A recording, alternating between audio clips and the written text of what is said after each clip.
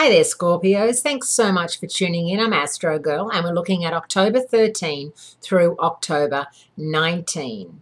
And this is going to be a much calmer week than we had last week, when, of course, we were all under the spell of that amazing full moon lunar eclipse on Tuesday and Wednesday of last week in Aries, your sixth house of hard work, service to others, health, and well-being. If you feel like you were in trouble from a family member because you hadn't been helping out enough, or if you felt that at work someone expected a bit too much of you, it really came to air. You really felt it, and you really knew what other people were thinking just instinctively. And now, however, that is slowing down, calming down, and we've got a much calmer week this week. The main thing that's happening that really concerns you is the Cancer moon on Tuesday squaring off with Uranus in Aries, setting off another battle between the past and the future. Now, Uranus in Aries is in your 10th house of career and reputation. So if someone at work, for example, smears your reputation or says something that could set off alarm signals for your boss or superiors, or damages your reputation in any way, even with a joke, even with a chain email, even with something like that, you're probably going to take more from it than you should.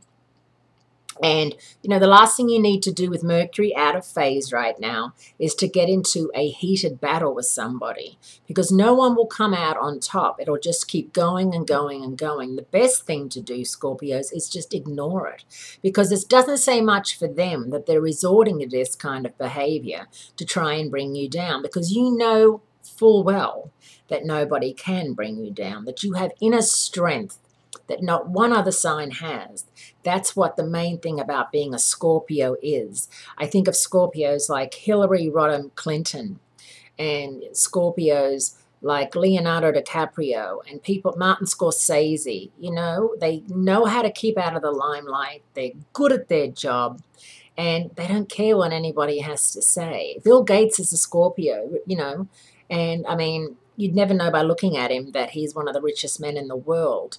But he has that Scorpio calmness and that Scorpio inner strength that growing up he was the biggest nerd in the world. But hey, look how he turned out. So I really want you to draw on that and make sure that you are focused and disciplined and organize for any kind of backlash to come. And it could be for someone that you work with in the past and are hoping to work for again, and you'll realize that's not going to be possible. So there's a lot brewing in that 10th house. And then on Saturday, October 18, the Leo moon gets into a conflict with Saturn, which is in your sign. If you find yourself up against an immovable brick wall, the best thing to do, Scorpios, is accept the inevitable and quit while you're ahead. And while it's not easy for you to quit, you're not a quitter, let's just say you decide to just walk away from it rather than quit. Have a great week. Great speaking to you, and I'll speak to you again next week.